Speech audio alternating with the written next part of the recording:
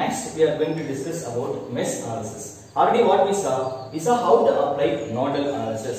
And remember one more thing, example ஒரு question வந்து theoretical அடிக்கடி கேட்டே இருப்பாங்க. அது என்ன அப்படினா nodal analysisல எந்த ரெண்டு லாவை யூஸ் பண்ணி நீங்க nodal அப்ளை பண்றீங்க அப்படிங்கிறது தான், ரைட்? சோ ஜெனரலா நம்ம nodal என்ன பார்த்தோம்?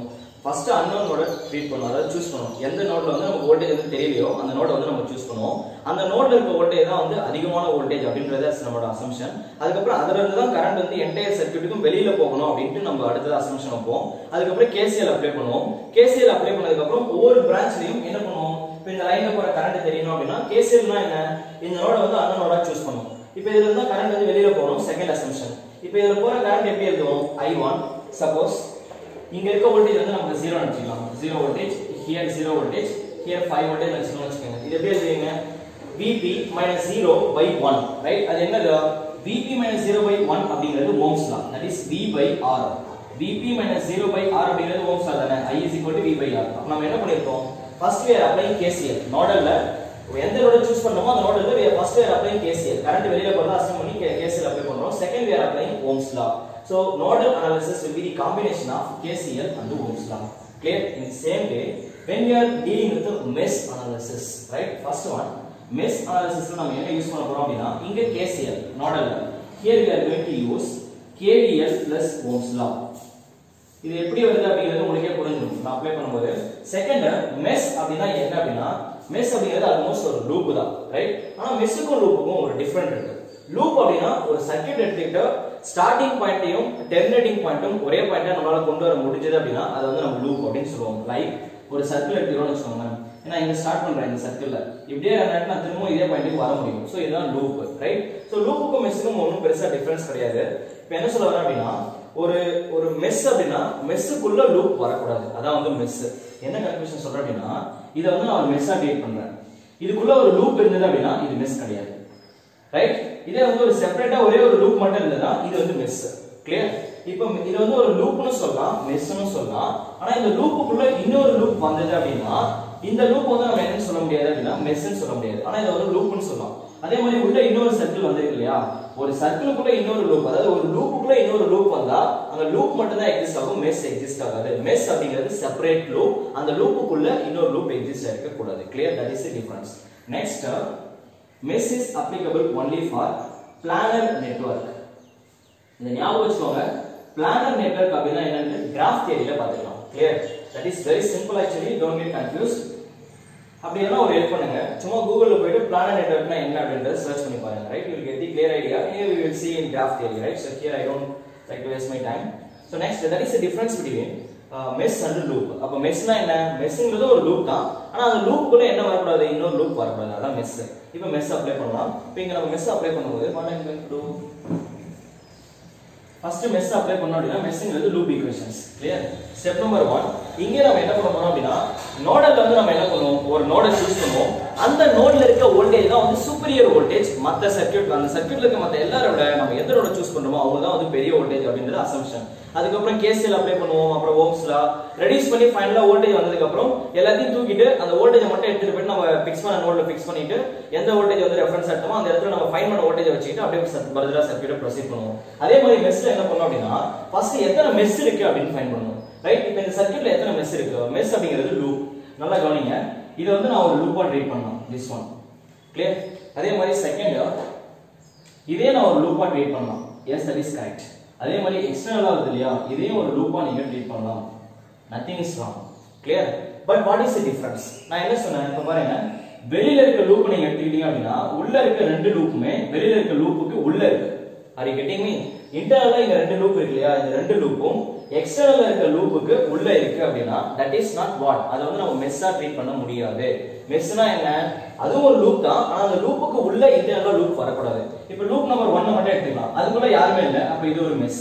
லூப் நம்பர் 2 எடுத்துக்கலாம். இதுக்குள்ள யாருமே இல்ல, அப்ப இது ஒரு மெஷ் அப்படி ட்ரீட் பண்ணலாம். ஆனா எக்ஸ்டர்னல் லைன் வந்து நம்ம என்னவா ட்ரீட் பண்ண முடியாது அப்படினா என்ன லூப்பா ட்ரீட் பண்ண முடியாது. let us see how to apply nodal analysis, right? so nodal is very simple actually. இப்போ இங்க என்ன பண்ணிருக்கோம் அப்படினா we are taking two mesh. clear? இப்போ ரெண்டு மெஷ் எடுத்துக்கோமா? இப்போ நான் ஃபர்ஸ்ட் மெஷ்ல போற கரண்ட் I1 அப்படினு அஸ்யூம் பண்ணிக்கிறேன். செகண்ட் மெஷ்ல போற கரண்ட் I2 அப்படினு அஸ்யூம் பண்ணிக்கிறேன். கரெக்ட்டா? சோ அசம்ப்ஷன் நம்பர் 1 என்ன அப்படினா எந்த மெஷ் நீங்க சூஸ் பண்றீங்களோ அந்த மெஷ்ல போற கரண்ட் வந்து மத்த மெஷ்ல இருக்க கரண்ட விட அதிகமான கரண்ட் அப்படின்றது நம்மளோட அசம்ப்ஷன். லைக் நோடல் அப்ளை பண்ணும்போது நம்ம எந்த நோட சூஸ் பண்றோமோ அந்த நோட்ல இருக்க வோல்டேஜ் என்னது சுப்பீரியர். செகண்ட் நோடுக்கு போகும்போது செகண்ட் நோட்ல இருக்க வோல்டேஜ் சுப்பீரியர். தேர்ட் நோட சூஸ் பண்ணும்போது தேர்ட் நோட்ல இருக்க வோல்டேஜ் சுப்பீரியர். அதே மாதிரி லூப் மெஷ் அப்ளை பண்ணும்போது எந்த மெஷ் நீங்க ஃபர்ஸ்ட் எடுக்கிறீங்களோ அந்த மெஷ் கரண்ட் வந்து சுப்பீரியர். இப்போ mesh current second mesh current எடுத்தீங்க அப்படினா இந்த கரண்ட் வந்து சுப்பீரியர். இப்போ ஃபர்ஸ்ட் இந்த மெஷ் மட்டும் எடுத்துக்கலாம். லைக் இப்போ பாருங்க இங்க ஒரு கரண்ட் I1 போகுது நம்ம எடுத்துக்கோம். ரைட் क्वेश्चन என்ன இந்த கரண்ட் I யோட வேல்யூ வந்து என்னன்னு கேட்டிருக்காங்க. அப்புறம் பாத்துக்கலாம். சோ I1 அப்படிங்கற கரண்ட் இங்க என்டர் ஆகுது. இப்படி ஃப்ளோ ஆகுது. ரைட் இதுக்குள்ள என்டர் ஆகும். I2 ஓட கரண்ட் எப்படி ஃப்ளோ ஆயிட்டு இருக்கா இப்படி. ரைட் சோ அப்ப இந்த பிரான்ச்ல போற கரண்ட் பாருங்க I1 I2 ரெண்டு பேரும் வந்து என்ன பண்ண போறாங்கன்னா சப்ட்ராக்ட் பண்ண போறாங்க. ஆனா அவங்க ரெண்டு பேர்ல I1 I2 வருமா இல்ல I2 I1 வருமா அப்படிங்கறத மட்டும் கிளியரா அப்சர்வ் பண்ணிக்கங்க. மத்தபடியா மெஷ்ல வேற எதுவும் பெருசா டிஃபிகல்ட்டி வராது. சோ மெஷ் அப்ளை பண்ணும்போது first we have to identify the number of meshes. Second step we are going to apply KVL. KVL apply பண்ணும்போது நான் ஃபர்ஸ்ட் என்ன பண்ண போறேன்னா லூப் நம்பர் 1 ஓட கரண்ட்டை சூஸ் பண்றேன். சோ எந்த மெஷ்ல சூஸ் பண்றீங்களோ அந்த மெஷ்ல இருக்க கரண்ட் தான் மத்த எல்லா கரண்ட்டை விட அதிகமான ஒரு கரண்ட் அப்படி நம்ம அஸ்யூம் பண்ணிப்போம். கிளியர்? அப்ப நம்ம என்ன பண்ணுவோம் அப்படினா சீதா இப்போ நான் லூப் நம்பர் 1 சூஸ் பண்ணும்போது I1 தான் அதிகமான கரண்ட் அப்படின்றது நம்ம அசம்ப்ஷன். அப்ப என்ன ஆகும் I1 is going like this. ரெசிஸ்டர்ல current entering point plus leaving point minus ஏன் அது வந்து பாசிவ். அதே மாதிரி இப்போ இந்த சென்டர் ரெசிஸ்டர்ல ரெண்டு கரண்ட் ஃப்ளோ ஆகுது. ஒன்னு I1 இன்னொன்னு I2. I2 upward இருக்கு I1 downward இருக்கு. இப்போ I1 I2 வருமா I2 I1 வருமா I1 I2. ஏன் we are going with loop number 1. so loop number 1ல இருக்க கரண்ட் தான் மத்த எல்லா கரண்டோட அதிகமான ஒரு கரண்ட். அப்ப நம்ம சப்ட்ராக்ட் பண்ணும்போது higher value ல இருந்து lower value தான் சப்ட்ராக்ட் பண்ணனும். so I1 I2. clear? அப்ப ரிசல்டன்ட் கரண்ட் யாரை ஃபாலோ பண்ணனும் அப்படினா இப்போ இங்க ஒரு 5 ஆம்பியர் இங்க ஒரு 2 ஆம்பியர் எடுக்கனா 5 2 3 ஆம்பியர். ரைட் இவங்க ரெண்டு பேர்ல யாரோட வேல்யூ வந்து அதிகமா இருக்கோ அவங்களோட டைரக்ஷன்ல தான் ரிசல்டன்ட் கரண்ட் ஃபாலோ பண்ணனும். அப்ப நம்ம என்ன பண்ணனும்னா I1 I2 சப்ட்ராக்ட் பண்ணிட்டு ரிசல்டன்ட் கரண்ட் டவுன்வர்ட்ல தான் டிராவல் பண்றதா நம்ம அசம்ப்ஷன். கேஸ் நம்பர் 1ல அதாவது இந்த லூப் கரண்ட்க்கு நம்ம ஈக்குவேஷன் எழுதும்போது இப்போ இங்க மெஷ் அப்ளை பண்ணா என்ன வரும்? மெஷ் அப்ளை பண்ணும்போது இங்க -10 வோல்டேஜ் இங்க என்ட்ரிங் பாயிண்ட் பிளஸ் இதுல டிராப் ஆயிருக்க வோல்டேஜ் எவ்வளவு? இதுல போற current I1 according to Ohm's law V is equal to what? I into R. அப்ப I into R னா I1 into R. R ஓட வேல்யூ 1. அப்ப இதுல எவ்வளவு டிராப் வரும்? இதுல see the current வந்து இப்ப ரிசல்டன்ட்ல எந்த டைரக்ஷன்ல போகணும்? downward. Why? I1 is greater than I2. Since we are going into loop number 1, so அப்ப இதுல ரிசல்டன்ட்ல போற current I1 I2. ரிசல்டன்ட்ல current downward தான் போகும். அப்ப டவுன்வர்ட் போச்சுனா entering point plus leaving point minus into இங்க 1 ஓம் தான இருக்கு. That's all. That is all about loop number 1 equal to 0 ன்னு போட்டுக்கலாம். இதே மாதிரி லூப் நம்பர் 2 ஐ நம்ம சால்வ் பண்ணனும். இப்போ லூப் நம்பர் 1ல நம்ம டோட்டலா என்ன வரும்? I1 I1 2I1 I2 equal to 10. It is over. Now we have to repeat the same thing for loop number 2. Loop number 2 ஐ நான் சூஸ் பண்ணும்போது லூப் நம்பர் 2ல இருக்க கரண்ட் தான் மத்த எல்லா கரண்டோட ஒரு அதிகமான கரண்டா இருக்கு அப்படின்றது நம்மளோட அசம்ப்ஷன். அப்ப லூப் நம்பர் 2 ஐ சூஸ் பண்ணும்போது now case number 2 எந்த லூப் நம்ம சூஸ் பண்ணிருக்கோம்? Loop number 2. அப்ப லூப் நம்பர் 2 ஓட கரண்ட் தான் லூப் நம்பர் 1 விட அதிகம். ரைட் சோ எந்த லூப்ல டிராவல் பண்ணீங்களோ அந்த லூப்போட வேல்யூ வந்து அதிகமா அசம்ப்ஷன் வச்சுக்கணும். ரைட் அப்ப செகண்ட் லூப்க்கு நம்ம ஈக்குவேஷன் எழுதும்போது I2 is greater than I1. that is what our assumption. case number 1ல I1 greater than I2. so second caseல இதான் assumption. அப்ப இப்போ என்ன வரும் அப்படினா I1 சென்டர் லூப்ல பாருங்க I1 கீழ போகுது I2 மேல போகுது. ஆனா இப்போ செகண்ட் நம்ம லூப் ஈக்குவேஷன் லூப் 2 குள்ள தான் போறோம். அப்ப I2 is greater than I1. Resultant என்ன வரும் அப்படினா I2 I1. I2 ஓட வேல்யூ I1 ஓட அதிகமா இருந்தது அப்படினா ரிசல்டன்ட் கரண்ட்டும் I2 தான் ஃபாலோ பண்ணும். அப்ப செகண்ட் கேஸ்ல அப்வர்ட் எடுக்கணும். அப்வர்ட் அப்படினா கரண்ட் என்ட்ரிங் பாயிண்ட் இங்க பிளஸ் லீவிங் பாயிண்ட் மைனஸ். இதுல டிராப் ஆயிருக்க வேல்யூ என்ன வரும்? I2 I1. இதுல டிராப் ஆயிருக்க வேல்யூ I2 I1 into 1 ன்னு வரும். செகண்ட் லூப்ல I2 மட்டும் தான் ஃப்ளோ ஆகும். இப்படி கிளாக் வைஸ் தான் ரொட்டேட் ஆயிட்டு இருக்கு. So entering point plus leaving point is minus and so on. it is going like this. அப்ப செகண்ட் ஈக்குவேஷனுக்கு நீங்க இதுல KVL அப்ளை பண்ணுங்க. நான் இங்க இருந்து போறேன். ஸ்டார்டிங் பாயிண்ட் எடுத்துறேன் பிளஸ் இதுல டிராப் ஆயிருக்க value I2 minus I1 into 1. 1 is 1 அப்படியே விட்டுறலாம். Right there is no changes. இங்க ஸ்டார்டிங் பாயிண்ட்ல பிளஸ் இதுல டிராப் ஆயிருக்க வேல்யூ I2 into 1. இங்க பிளஸ் 2 equal to 0. இப்போ இத சால்வ் பண்ணுங்க. I2 twice of I2 minus I1 equal to the 2 அதற்கு பாஸ் பண்ணா you will get minus 2. or we can say I1 minus 2 times of I2 equal to 2. இந்த minus இந்த பக்கம் pass பண்ணா you will write like this. right so there are two equations. that is equation number 1 and equation number 2. இப்போ இந்த ரெண்டு equation solve பண்ணலாமா? அதுக்கு நான் என்ன பண்றேன் அப்படினா ஃபர்ஸ்ட் ஈக்குவேஷனை நான் 2 ஆல மல்டிபிள் பண்றேன். 2 ஆல மல்டிபிள் பண்ணா we will get 4I1 minus 2I2 equal to 20. இப்போ இங்க என்ன வரும்? already we have see we shall do one thing. okay fine. இது அப்படியே எழுதிடலாம். இங்க என்ன இருக்கு?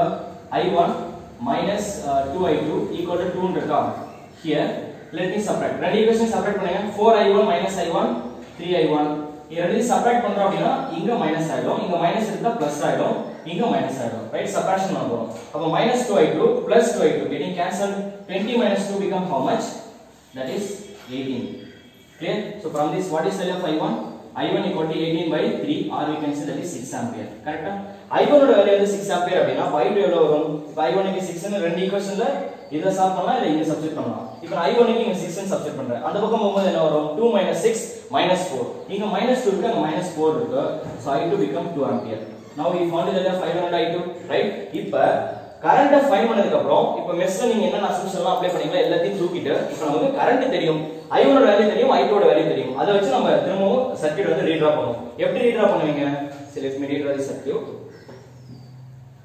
that is very simple now we know i1 equal to how much 6 ampere i2 equal to 2 ampere இது நமக்கு தெரியும் அவ்வளவுதான் இத வச்சிட்டு இப்போ அப்படியே நம்ம சர்க்யூட் ரீட்ரா பண்ண வேண்டியதான் so here we have a resistance okay second branch la current ever flow acha current value is 2 ampere plus 2 ampere so current is 2 ampere second loop primary loop la i1 value ever vandirukku 6 ampere so this is 6 ampere I think it is 10 voltage this is 2 voltage clear so center la ever நம்ம resistance எடுத்தோம் that is 1 ohm right இப்போ பாருங்க 6 ampere இங்க flow ஆயிட்டு இருக்கு 2 ampere வெளியில போகுது அப்ப இதுல எவ்வளவு current enter ஆயிருக்கும் 4 ampere according to KCL incoming current must be equal to outgoing current 6 ampere உள்ள வருது அப்படினா 2 ampere தான் வெளியில போயிருக்கு அப்ப இதுல எவ்வளவு வெளியில போணும் 4 ampere anyway question is what is the current through this 1 ohm resistor that is 4 ampere that is over now if you want to analyze the circuit further இத நீங்க further analyze பண்ணி பார்க்கணும்னா you can do now see that now my question is இங்க ரெண்டு source இருக்கு இல்லையா ரெண்டு சோர்ஸ்மே power delivery பண்ணுதா நான் ஒரு क्वेश्चन கேக்குறேன் நான் பவர் டெலிவரி பவர் அப்சர்ப்ஷன் எப்படி ஃபைண்ட் பண்ணுவோம் with the direction of current இப்போ நீங்க ஃபர்ஸ்ட் கேஸ் பாத்தீங்கன்னா இங்க பிளஸ் கரண்ட் 6 ampere வந்து அப்வர்ட்ல இருக்கு current entering point minus leaving point plus அப்ப இது source கரெக்ட்டா ஆனா இந்த சோர்ஸ்ல பாருங்க current இப்படி தான் என்டர் ஆகுது current entering point plus leaving point is minus அப்ப இது லோட் ஆயிட்டு இருக்கு it is absorbing some power அப்ப இந்த சர்க்யூட்ல எத்தனை சோர்ஸ் இருக்கு we have only one source this is the one and only source இதுதான் இந்த entire சர்க்யூட்டுக்கும் பவரை சப்ளை பண்ணிட்டு இருக்கு though we have a source here it cannot supply any power still it is absorbing some power from the source இப்போ நீங்க அதுக்கு அப்புறம் further அந்த சர்க்யூட் அனலைஸ் பண்ணனும் இல்ல டிராப் பண்ணனும் என்ன வேணாலும் இப்போ நீங்க ஃபைண்ட் பண்ணிக்கலாம் because we know the all currents right எவ்வளவு current வெளியில போகுது எல்லாமே நமக்கு தெரியும் so that is how we are applying mesh analysis so mesh வந்து யாருக்கு அப்ளை பண்ணுவோம் it is only applicable for planar network so mesh is the combination of what first நம்ம என்ன பண்ணுவோம் ஒவ்வொரு லூப்புக்கும் KVL அப்ளை பண்றோம் அதுக்கு அப்புறம் ஒவ்வொரு டிராப்புக்கும் ஓம்ஸ் லா அப்ளை பண்ணிருக்கோம் right so mesh will be the combination of KVL and ohms law whereas nodal will be the combination of KCL and ohms law so thanks for watching our videos thank you all